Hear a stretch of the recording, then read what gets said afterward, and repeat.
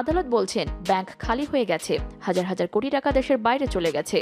এখন যদি বেসরকারি ব্যাংকের মতো সরকারি ব্যাংক থেকেও টাকা চলে যায় তাহলে এই খাতে ধস নামবে।